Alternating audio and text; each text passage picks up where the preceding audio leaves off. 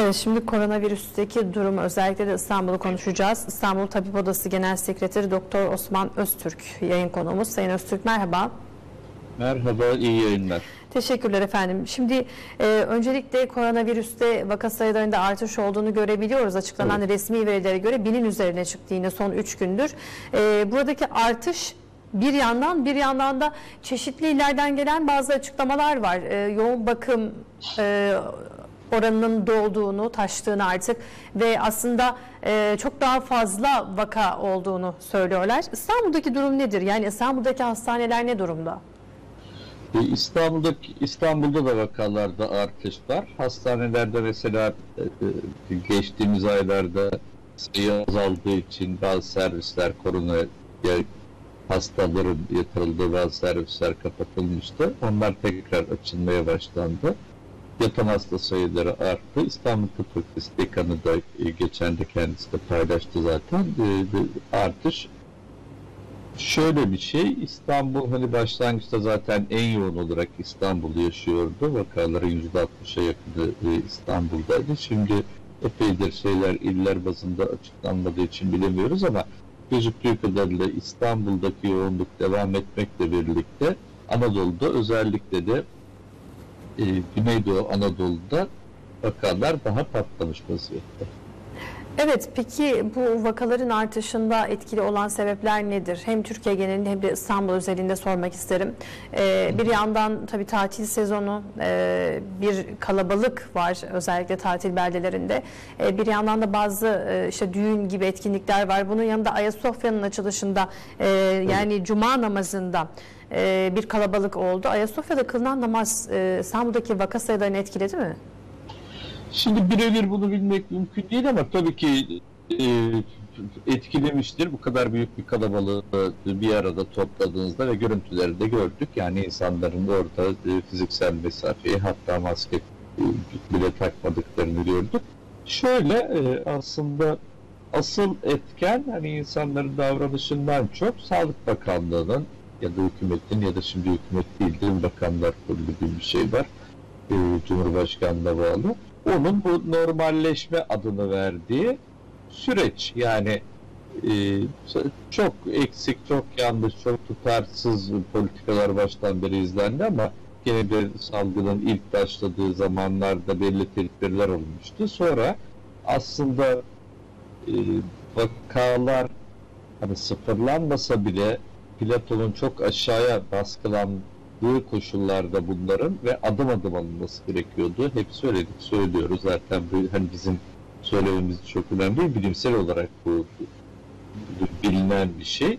Bu normalleşme denilen aslında yeniden açılma süreçleri baskılanma süreçlerinden, kapanma süreçlerinden daha tehlikeli. Çünkü orada tedbirleri daha sıkılaştırıyorsunuz, burada gevşetiyorsunuz. Böyle olunca tabii hem bu şehir dışına şehirlere giriş çıkış yasakları kaldırıldı. Oralardan da Anadolu'ya taşındı büyük ölçüde. Hem de günlük hayattaki tedbirler de bizatihi Sağlık Bakanlığı tarafından kaldırıldığı için insanların buradaki algısı zaten hani bir yorgunluk da oldu. Bu kadar uzun süre yaşanan bir şey değil yani şimdiye kadar. Böyle olunca insanlar artık olağan tavırlarını sergilemeye başladılar. İşte şeyleri, toplu ulaşım araçlarını görüyorsunuz. AVM'ler, sizin de bahsettiğiniz düğünler, taziyeler. Futbol tamam hani sahada seyirci yok ama işte gördük, sonra şampiyonluk kutlaması oluyor ya da insanlar belli yerlerde oturup topluca futbol maçını izliyorlar. Bütün bunları topladığınızda aslında başlangıçta hükümet bu konuda düzgün uyarılar yaptığı zaman toplumun uyumunda büyük sorun yoktu. Her zaman var yani 80 milyonluk bir toplumda herkesin çok disiplinli davranmasını bekleyemezsiniz ama mesela ilk başlarda maske takma zorunlu olmadığı halde insanlar hatta uzun süre maske bulamadılar ve satış yasakladı, bu dağıtımını yapamadı filan. Bu insanlar bunlara uyum gösterdiler ama izlenen politikalara bakıyorlar tabii. Burada Sağlık Bakanı açıkçası gözüktüğü kadarıyla iki farklı kimliğiyle iki farklı mesaj veriyor. Bir yandan tabii bir hekim olarak durumun vahametinin farkında ve oradan uyarı mesajları veriyor. Ama bir yandan siyasetçi olarak da zaten hani çok baştan beri iktidar partisi buradan bir başarı hikayesi yazmaya çalışıyor. Hep daha 11 Mart'ta Türkiye'de ilk vaka açıklandı. Dünya Sağlık Örgütü pandemi olarak ilan etti. Hatırlarsanız bir hafta sonra 18 Mart'ta işte bir pandemi zirvesi Cumhurbaşkanı başkanlığında toplandı. Hani zirvede ayrı bir tartışma içeriği ve Cumhurbaşkanı daha bir hafta sonra Türkiye'nin çok başarılı olduğunu açıkladı. O günden bu yana da sürekli Türkiye Avrupa'ya örnek, Türkiye'yi bütün dünyaya örnek falan gibi hani Sağlık Bakanı da tabii bu mesajları veriyor ama iki mesajı arasında çok büyük fark var. Yani bu kadar başarılı gidiyorsak nasıl oldu da vakalar tekrar arttı, nasıl oldu da servisler tekrar dolmaya başladı, vaka sayıları, hani o rakamlar hakikaten baştan itibaren tartışmalı çünkü şu testlerin bile kime yapıldığını biz hala bilmiyoruz. Yani kimlere yapılıyor, nerede yapılıyor ama şunu biliyoruz, özellikle son zamanlarda Sağlık Bakanlığı bir politika değişikliği yaptı. Hani klinik olarak şikayeti olana bile yapılmıyor. Testi pozitif çıkanların yakınlarına bile yapılmıyor. Zar zor yaptırıyor. İnsanlar şimdi özel hastanelerde gidip yaptırmaya çalışıyorlar. Bu şekilde baktığınızda o sadece testlerin pozitif olan sayıları zaten paylaşıyor. Gene hep söylüyoruz. Sağlık Bakanlığı kendi hastanesinde insanları yatırıyor. İşte test negatif ama tomografi bulgusu, diğer klinik bulgular falan buna bakıyor ve bu korona hastalığıdır diyor. Korona tedavisi uyguluyor ama testi negatif çıktığı için bunları sayıya dahil etmiyor. O yüzden zaten hani şöyle okumakta fayda var. Mesela bugün izlemeye çalışıyorum ama galiba açıklanmadı daha. Dün en az 1178 korona vakası, yeni korona vakası tespit edildi. Evet. Dün en az 19 vatandaş korona nedeniyle öldü. En az diye bütün o rakamları okumak gerekiyor. Hani 2 ile mi çarpılır, 3 ile mi çarpılır? Onları ne kadar, ne zaman gerçek açığa çıkar onu bilemiyoruz ama yani sonuç itibariyle yanlış politikalar, erken açılma dönemi bütün tabloyu hakikaten tersine çevirdi ve tekrardan yükselmeye başladı. Evet, peki İstanbul'daki vaka sayısına sizin ulaşmak gibi bir ihtimaliniz oluyor mu? Yani en azından şöyle ortalama bir şey söyleyecek olursak İstanbul'daki vakalar günlük vaka sayısının ne kadarını oluşturuyor? Yani bütün bunlar tabii ki esas itibariyle Sağlık Bakanlığı, İstanbul İl Sağlık Müdürlüğü'nün elinde. Ayrıca biliyorsunuz bir zaman öyle ilan edildi, bir il pandemi kurulu bütün illerde kuruldu. Sayın Ekrem İmamoğlu İstanbul Büyükşehir Belediye Başkanı olarak o da pandemi kurulundaydı. Bir açıklaması bir ay kadar önce oldu. Şimdiye kadar 3 defa toplandı. İl pandemi kurulu ne işe yarar bilmiyoruz. İl hıfzı sağ kurulları var. Bakın aslında salgın hastalık dönemlerinde il hıfzı sağ kurulları bizde çok eskidir. Hıfzı sağ kanunu denen, hani Arapça olduğu için belki çok anlaşılamayabiliyor ama aslında bütün sağlığı düzenleyen en temel kanunudur ve il hıfzı sağ kurulları Sağlık Bakanlığı'ndan bile daha yetkindir. Mantığı da odur zaten. Çünkü Sağlık Bakanlığı normal zamanda işi yürütür ama olağanüstü bir şey olduğunda İl Hıfzı Sağ Kurulu yürütür. İstanbul'da İl Hıfzı Sağ Kurulu, ben söylüyorum yani Sağlık Müdürü ya da Sağlık Bakanı yalanlasın istiyorsa yapabilir, açıklayabilir. İl Hıfzı Sağ Kurulu aylardır toplanmıyor. Ancak işte gördük, Ankara'da gördük, Baron'un eylемinde Ankara İl Hıfzı Sağ Kurulu yasakladı, gösterileri yasakladı filan. İzmir'de oldu, başka illerde oldu. Ne yapıyor bunlar? Ne diyor? Hiçbirini bilmiyoruz. Şimdi İstanbul için tabii bizim açıkçası sayılara ulaşma şansımız yok.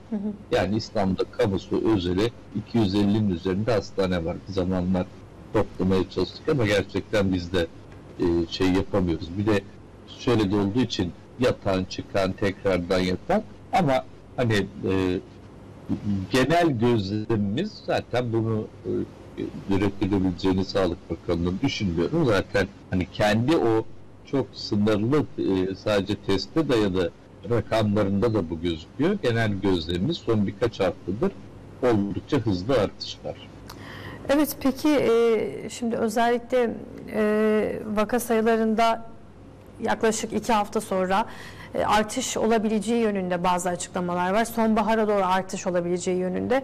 Burada Kurban Bayramı'nın etkisi ne olur? Yaz tatilinin etkisi ne olur? Ve işte bu tüm aslında önlemlerin kaldırılmış olması erken miydi? Yani bu biz erken gibi eleştiriler yapılıyordu. O eleştirilerin sonuçlarını artık görüyor muyuz son dönemde?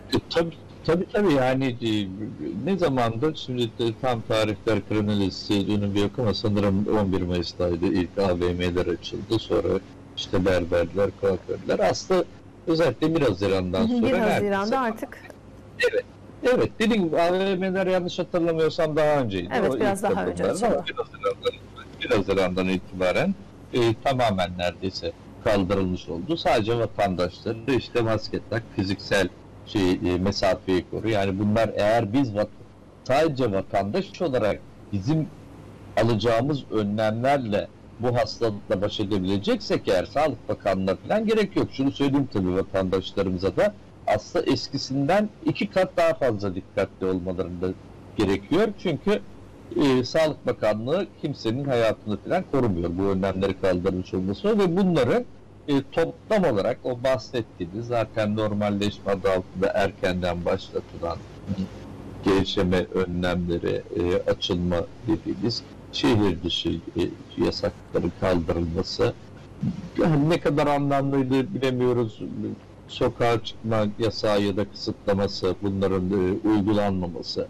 Bu arada sınavlar yapıldı biliyorsunuz. Milyonlarca çocuk sınavlara akın etti. Bir yandan okulların açılması şimdi gündemde. Evet, Ağustos 31'de. 31 Ağustos'ta.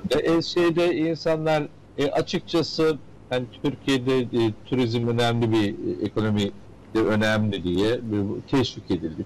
Ucuz krediler bile verildi. Böyle olunca insanlar tabii oralarda toplanıyor. Sonra da koronavirüs sahillere akın etti diye şikayet ediliyor ama bütün bunlar esasen hükümetin uyguladığı politikalar, asıl sorumlusu odur.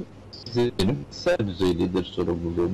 Siz fiziksel mesafeyi korumayız. Hani elimizi yıkamayız. Burada bir toplumsal sorumluluk da var. Çünkü ben sadece kendim hastalanmıyorum. Hastalandığım an çevremdeki insanları da tehlikeye atıyorum. Ama asıl önlemler alacak olan bunu ben yapamam. Yani ben tutup da biz Türk Tabipleri Birliği olarak başından beri söylüyoruz. Mesela sokağa çıkma yasağı ifadesi düzgün bir ifade değil ama toplumsal hareketliliğin kısıtlanması, azaltılması, sokağa çıkma kısıtlaması değil ve bunun hani en azından bu hastalığın kuluçka süresinin 14 güne kadar uzayabildiğini biliyoruz. En azından bir 14 günlük kapanma süreci olsaydı hastalık baskılanıp hani bütün bu önlemlere çok daha az rakamlar üzerinden diğer önlemler alınabilirdi. Bakın bu arada tabii gene baştan beri en eksik şey Türkiye salgınla mücadeleyi hastane düzeyinde karşılıyor. Salgın halbuki hastanede değil, salgın sokaklarda, salgın evlerde, salgın fabrikalarda, salgın iş yerlerinde, salgın toplu taşıma araçlarında.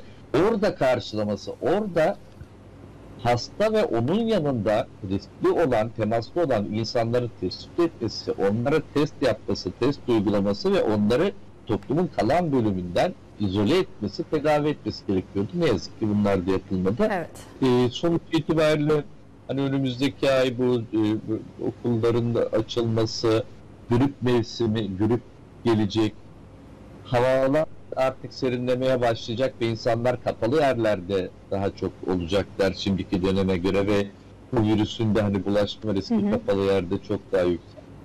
Bu açılardan da baktığımızda açıkçası hani şöyle bir basıncı biz de hep hissediyoruz. Hep karamsar konuşuyorsunuz, hep karamsar konuşuyorsunuz. Keşke konuşmasak ama tablo da ortada ve ne yazık ki bizim o karamsarlığımıza hak veren tablolar çıkıyor. Keşke haksız olsaydık ama önümüzdeki aylar için daha endişeliyiz. Peki, çok teşekkür ederiz efendim katkılarınız için.